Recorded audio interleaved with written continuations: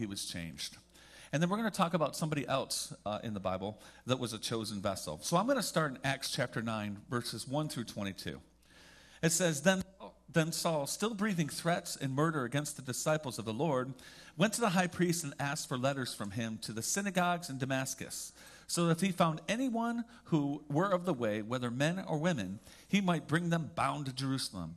As he journeyed near Damascus, suddenly a light shone around him from heaven. Then he fell to the ground, and he heard a voice saying, and heard a verse, and that's what I cut out my last message. Do you guys remember that? Who remembers that? Because that tells you you're paying attention. Let me just pull that out. Go right to my Bible, Acts 9. You think I would have changed that? Acts 9. All right. Okay. As he journeyed, he came near Damascus, and suddenly a light shone around him from heaven. Then he fell to the ground, and he heard a voice saying to him, Saul, why are you persecuting me? And he said, Who are you, Lord? Then the Lord said, I am Jesus whom you are persecuting. It is hard for you to kick against the goads. So he, trembling and astonished, said, Lord, what do you want me to do? Then the Lord said to him, Arise and go into the city, and you will be told what you must do. And the men who journeyed with him stood speechless, hearing a voice, but seeing no one. And Saul arose from the ground, and when his eyes were opened, he saw no one. But they led him by the hand and brought him to Damascus. And he was 3 days without sight, neither ate nor drank. So this is pretty radical what happens. I mean, Paul is out there. He's getting ready to persecute, kill, murder, pillage Christians. He was filled with anger. The Bible says that he was breathing threats against the disciples. He was so angry that he would do anything, including murder, to stop the gospel from moving forward. In his perspective, this gospel was tearing up everything that he knew or believed from his Jewish religion. We can see with Stephen. Stephen was quite a man of God. The Bible says that he was filled with the Spirit. And in Acts chapter 7:58, Stephen gets up and he shares this really awesome message. But in this message, there's a lot of conviction going out there about the Jews and how they crucified Jesus. Well, they didn't like that, and so they stoned him. And what's interesting about Stephen is he said something that Jesus said on the cross. He said, Forgive them, for they know not what they do. Amen? What's interesting is in chapter 7, verse 58, it says, And they cast him out of the city, stoned him, and the witnesses laid down their clothes at the feet of the young man named Saul. So who was responsible for Stephen's death? Saul was, all right? Now let me throw you something else that I want you to be thinking about, okay? So Jesus said, Forgive them, for they know what they do. So he's telling his father, forgive them. They don't know what they're doing. So Stephen says the same thing. Well, what if he didn't say that? Would Paul have been forgiven? Well, I don't know. And not only that, Paul wrote 3/4 of the New Testament. So in Stephen's dying, he says, forgive Paul, the person who's killing me. Interesting, something to be thinking of, So Saul, in Acts verse 8, 1 through 3, you see him, he's continuing to persecute the church. You see him consenting to different deaths and persecutions. But there's a change of heart. Somebody say a change of heart. Now, I want you to remember this. That Paul that was out, who killed Stephen, who was out crucifying Christians, that was the old Saul. That was the old Paul. That was the old man. Amen? All right. But now let's take a look at the new man. All right? So what happens is Jesus says, Saul, Saul, why you're persecuting me? And he says, Who are you, Lord? So he doesn't recognize the voice of who it is. He just knows that whoever this is, it's the Lord. And God's reply, Jesus' reply was, It's Jesus, he said, in whom you are persecuting. Amen? And what's interesting about that, too, is that Jesus literally isn't on a cross at that point. He's risen from the dead. He's not suffering any personal affliction there, but he says, Why are you persecuting me? Because when Christians were being persecuted, in persecuting them, they persecuted him. See, the Bible says in Ephesians, and this is in my notes, you get it for free. In Colossians, that the head of the body is who? Jesus. Somebody say the head of the body is Jesus. Okay, then he says the body of Christ, which is us, churches, are the body of Jesus. Now, has anybody ever experienced some pain in your body and your head didn't figure it out? I mean, no, if your body hurts, your head's going to feel the pain. You know what I'm saying? And if something happens to your head, well, then it affects your body. You know what I'm saying? The two are one. See, it's the same way here because Jesus, the body was being persecuted and the head was feeling it. We're connected. Somebody say, yeah. So when you're suffering and struggling and going through hard times in your life, you can know that Christ feels what you're feeling. Have you ever talked to somebody and they know exactly what you're going through because they've been there before? Or they know exactly what you're going through because they're in it right now? And isn't that powerful? That someone can look in your eyes and say, you know what? I know how you're feeling because they felt it. Isn't that powerful? Every time you're going through something, you can know that Jesus is going through it with you. Amen? Amen. Amen.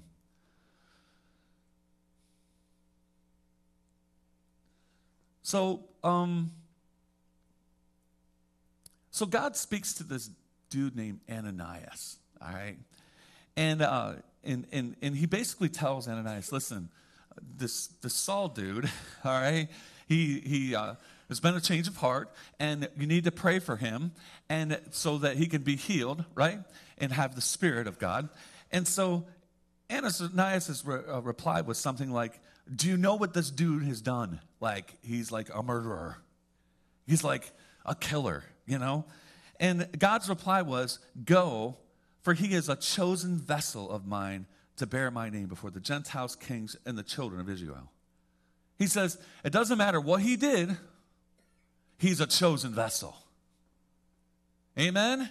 God chose Paul, a murderer, a threat to the church, to be the opposite. That's the new man.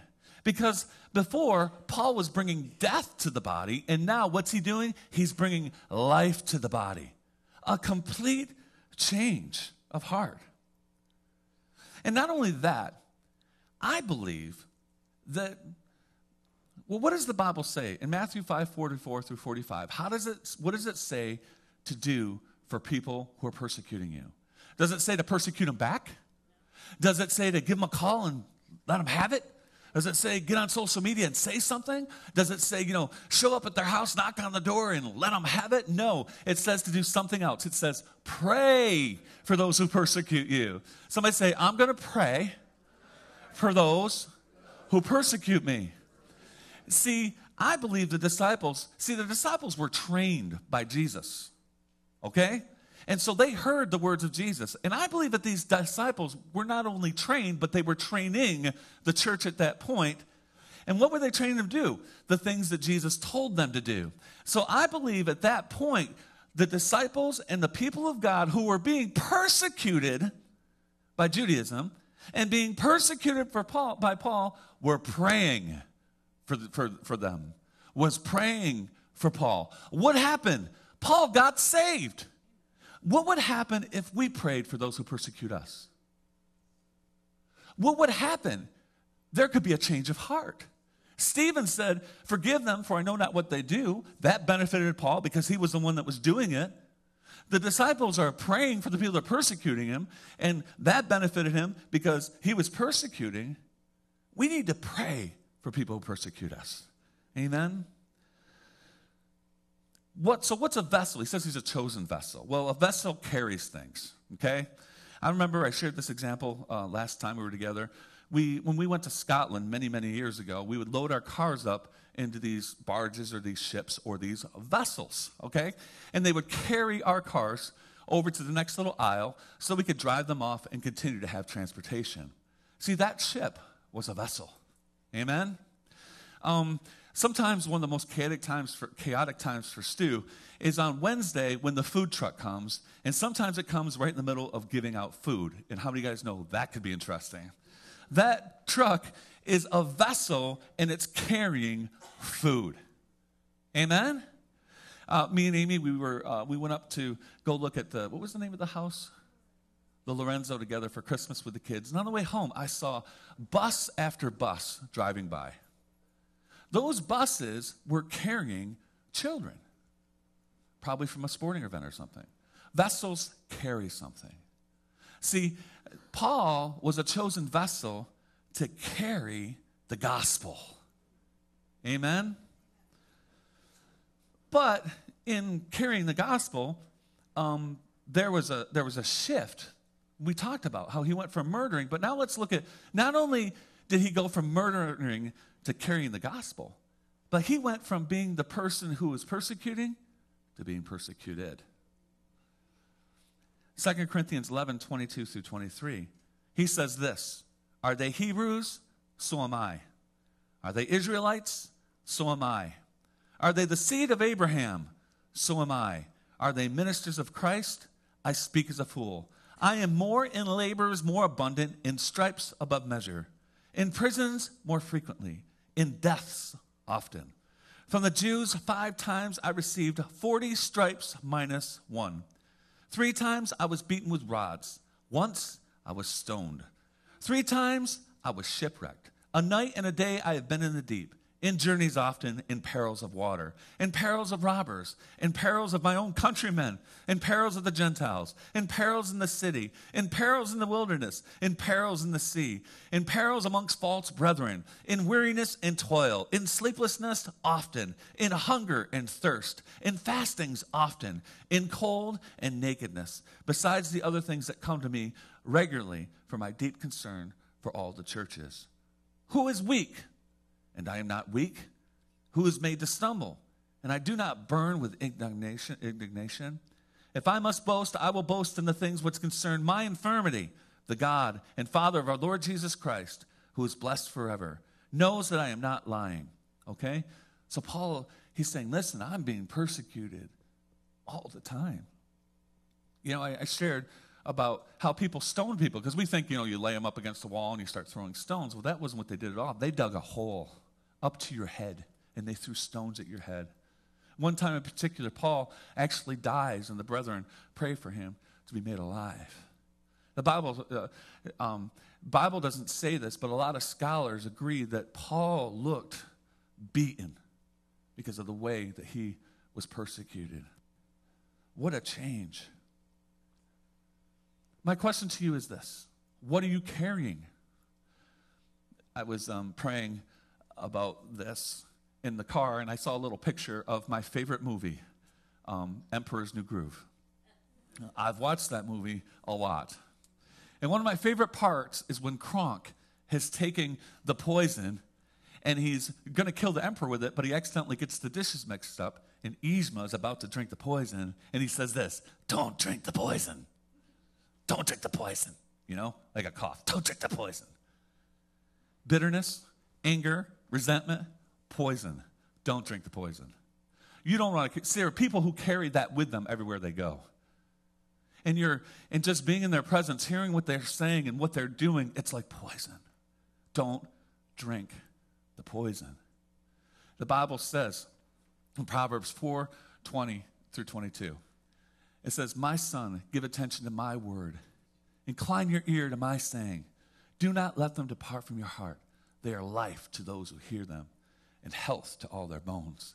That word health can also be translated medicine. The word and the words of God are like medicine. The love that's in it, the joy that's in it, the good things that are in it will cause us to grow and flourish and spread it everywhere we go. Amen. Amen.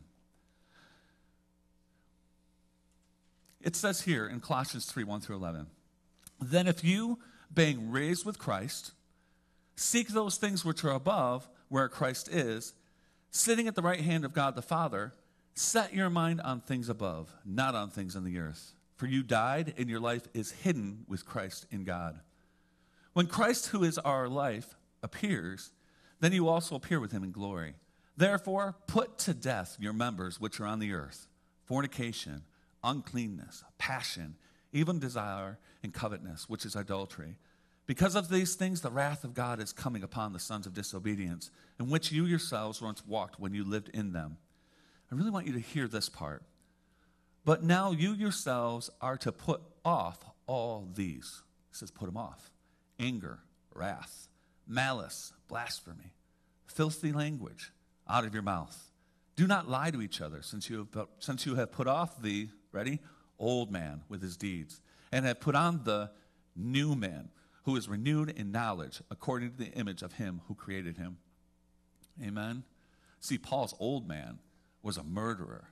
Paul's old man was a threat to the gospel. But the new man, it's a new creation. Amen? That word set your mind there, it says set your mind on things above, means to continuously choose to think things that are above. To continue to choose the right thing. Amen? Some days, it's funny, about 2 weeks ago, I did not feel like swimming. Some days the pool at the Y is really cold. Right? And I got in the pool and I said out loud, man, I do not want to swim today. I don't want to do this today. And the lifeguard, who sees me almost every day, yelled out across from me, just get in there and do it anyway. And I did. Amen?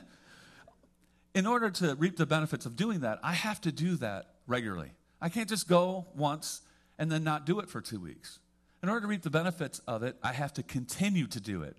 See, some things happen at the altar, and that's great.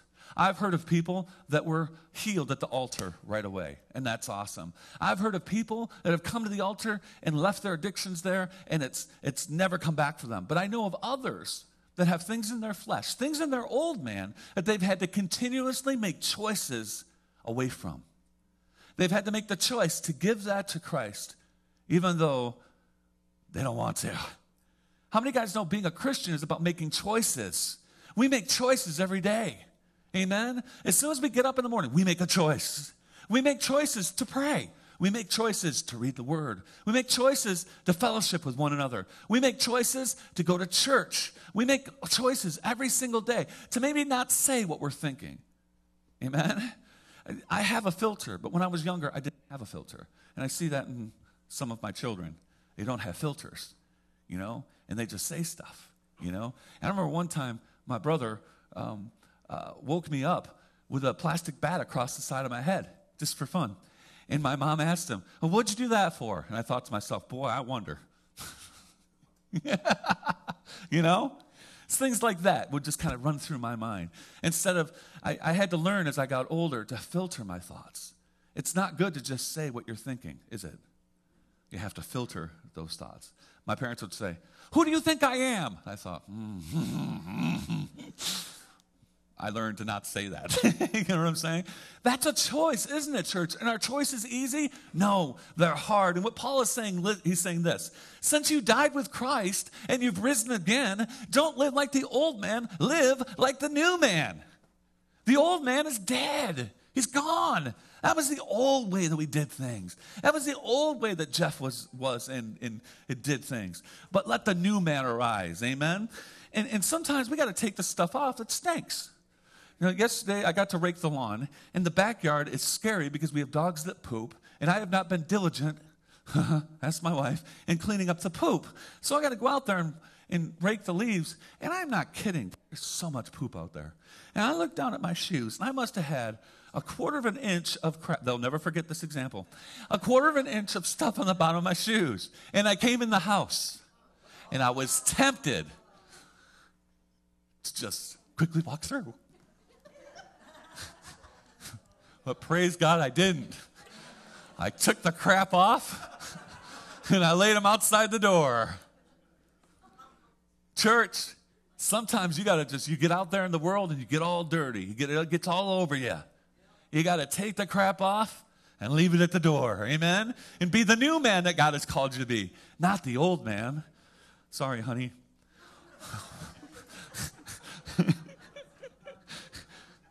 I should.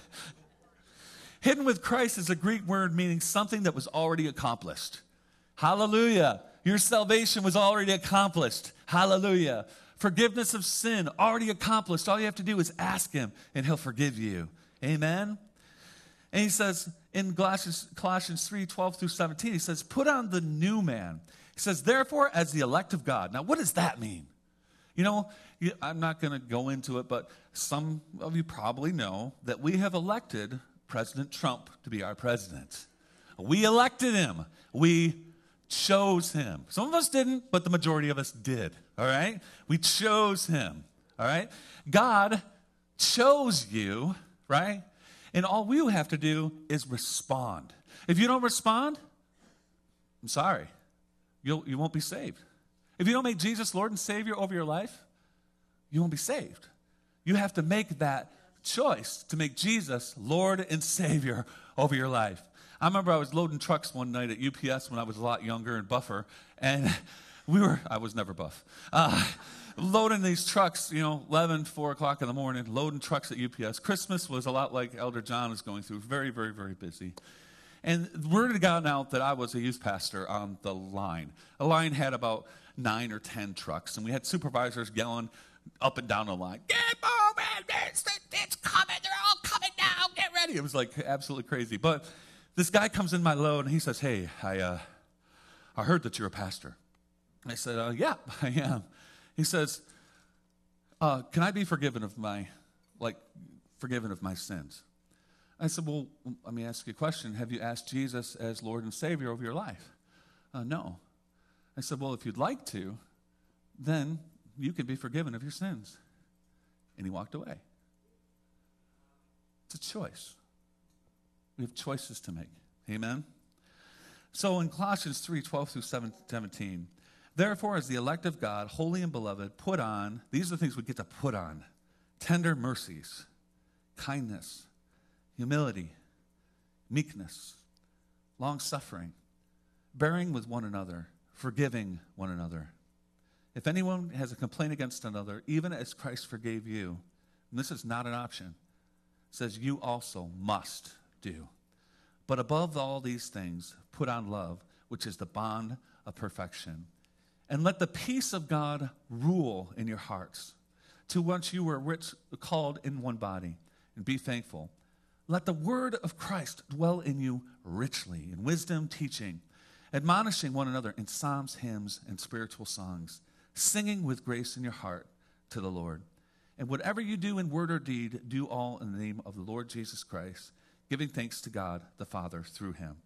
He says, put on tender mercies, put on kindness, put on meekness, put on long-suffering, put on forgiveness, and above all, put on love. He says, put those on. A lot of times I ask Amy, does this match? Because I'm horrible at matching stuff. If it was up to me, I'd come in here with a purple shirt and an orange tie. I mean, I'm just horrible at matching stuff. And I'll say, hey, does this work? Thanks, appreciate that. This morning she said, yeah, that works. Because I was even concerned about this. He said, that works. She said, that works. See, but if it was an orange tie and a purple shirt, it probably wouldn't work, all right? So I would have to make a choice to take off the stuff that doesn't work and put on the stuff that does. Amen? See, since we have Christ in us, we can make those kinds of decisions. Before we knew Christ, we didn't even know that was even whatever. It was easy to be angry. It was easy to be resentful. We didn't care. We were bitter. Walking in unforgiveness. We didn't make choices because we didn't know we had a choice. And then when we asked Jesus into our hearts, he gave us the opportunity to make some good choices. Amen? Somebody say yeah. All right. That's the new man. It says, put off the old man, anger, filthy language. See, Paul had a pretty good revelation of the contrast between the old man and the new man. Murdering people is a bad thing. Right? But he knew that. He had revelation of that. And he was a chosen vessel of Christ. So for the next 5 minutes, I want to talk to you about another chosen vessel. Her name was Mary, the mother of Jesus. During this Christmas season, I think of Mary and what it must have been like. I love to read the Gospels almost every day. Probably every day I read the Gospels. Not the whole thing, but I'll read a chapter or two, or sometimes a lot. Because that's Jesus there. And that's his attitude toward the people there. And that's his attitude toward me. And that's the attitude that he wants me to have. It's just so, it's as close as I can get to him in the Word. Amen? And so Mary gave birth to Jesus. That just blows me away. And I was doing some research this morning. Did you know that Mary was incredibly young when she gave birth? In Jewish law, children were considered that they could get married and they could start being adults. Are you ready for this? Boys at age 13, girls at age 12. A lot of scholars agree Mary wasn't either of those. Most scholars would agree that Mary was probably 14 or 15. And I think, oh my gosh. I know it's a different culture, but still, 14, God picked a 14 or a 15-year-old little girl to give birth to his son. And then you look at Mary, and she's just so ordinary in the natural. I mean, she's read the prophecies. She's been educated, and she knows the law. She's looking forward to the Messiah. And a lot of scholars also say that women, when they were that age, they dreamed of being the one that would give birth to the Messiah because they knew the Messiah was coming. But she just looked so ordinary, so normal, so typical. And not only that, she came from a place called Nazareth. There was nothing really bad about Nazareth, but there was also nothing really good about Nazareth either. It was what we would call Hickville, USA. It was out in the middle of nowhere. There were hundreds of villages that looked just like it, but there was a saying, and you can see it in John 1:46. And then I'll pull back. Following the day, Jesus wanted to go to Galilee, and he found Philip and said to him, "Follow me." Now, Philip was, the city of Andrew and Peter. Philip was from the city of Andrew and Peter. Philip found Nathanael and said to him, "We have found whom Moses in the law and also all the prophets wrote, Jesus of Nazareth." Nathanael said this, "Can anything good come out of Nazareth?" That was a saying of the time. Can anything good come out of Nazareth? An ordinary, typical village. But on the outside, that's what it looked like. But on the inside, there was something that was going to be very special about Nazareth. On the outside, Mary looked typical, but on the inside, there was something happening that was amazing. The Son of God being born. We look at ourselves, and I know that God calls us all special because we are, right? But for the most part, we're all just ordinary, typical people that come from, I don't know if you want to call it, for me, Oneida is not ordinary or typical. I love Oneida. But for the most part, Oneida is just this typical, ordinary place, right? And this church from the outside looks like a typical, ordinary church. But on the inside, I believe that God wants to birth things that are amazing. Birth things that will give him glory. That he wants us to be chosen vessels individually, and us as a church to be a chosen vessel. A chosen vessel to give out clothing Tuesday, Wednesday, and Thursday. A chosen vessel to give out food on Wednesdays. A chosen vessel to give out turkeys. Chosen vessel to give out presents. Turkey vessels. Yeah, that'd be great. A turkey vessel. Sorry.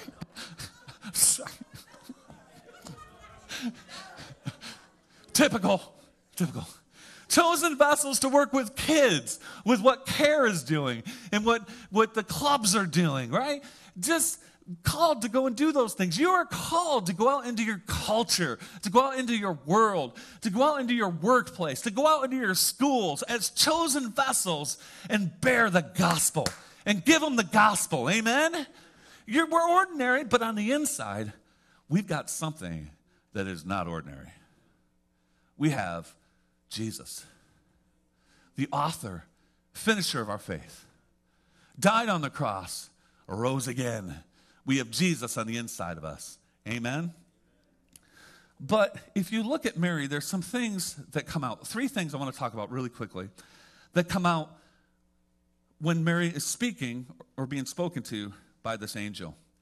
It's in Luke 1:38. Well, actually, let me go up a little bit farther. Let me read all of 1:26 through 38. Luke 1:26 through 38. Now in the 6th month, the angel of Gabriel was sent by God to a city of Galilee named Nazareth, to a virgin betrothed to a man whose name was Joseph, of the house of David. Virgin's name was Mary. And having come in, the angel said to her, "Rejoice, highly favored one, the Lord is with you. Blessed are you among women." The word favored in the Greek also means the recipient of grace. But when she saw him, she was troubled in his saying, and considered what manner of greeting this was. Then the angel said to her, "Do not be afraid, Mary. You have found favor with God. And behold, you will conceive in your womb and bring forth a son, and shall call his name Jesus. He will be great and will be called the Son of the Highest. The Lord God will give him the throne of his father David, and he will reign over the house of Jacob forever, and his kingdom there will be no end." Then Mary said to the angel, "How can this be, since I do not know a man?" And the angel answered and said to her, "The Holy Spirit will come upon you, and the power of the Highest will overshadow you. Therefore also the Holy One who is to be born will be called the Son of God." And we can stop right there. So her response is, well, how can this happen? I don't know a man. Mary was pure. She hadn't been with anybody. She was pure, and she was pure-hearted. That's a very powerful attribute that was in Mary, the chosen vessel.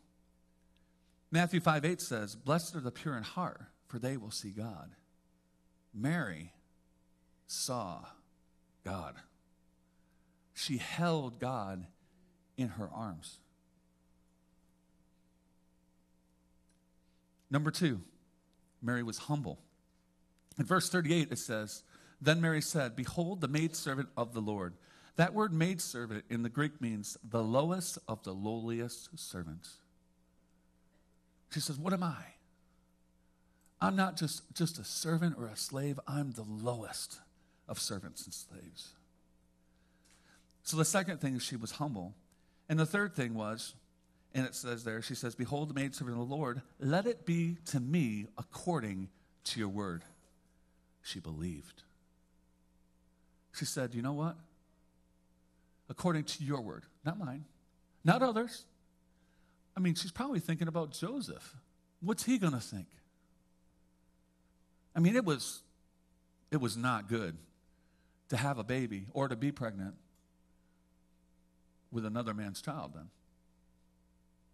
Wouldn't that be on her heart? Like, wouldn't she be thinking that? Like, how's this going to work out? Now I haven't done anything, and now here I am carrying something else that's not Joseph. How's he going to react? She didn't think those things. She said, all that put aside, let it be in accordance to your word. Those are some attributes that I think that were important for Mary as a chosen vessel. It's things that we can be thinking about during this Christmas season. Are we pure-hearted? We all make mistakes. But do we ask God for forgiveness? And do we do things for ourselves or do things for others to make ourselves feel and be a certain way? Pure-hearted. 2, humble. Humble. And 3, believe. God has chosen you to be vessels. And it has nothing to do with what you've said, what you've done, good, bad, or somewhere in between. It has everything to do with what Jesus did on that cross when he died and rose again. Be the vessel God has called you to be. Don't carry the poison and spread it around. Carry the gospel and spread it around. Amen? All right, let's all stand to our feet.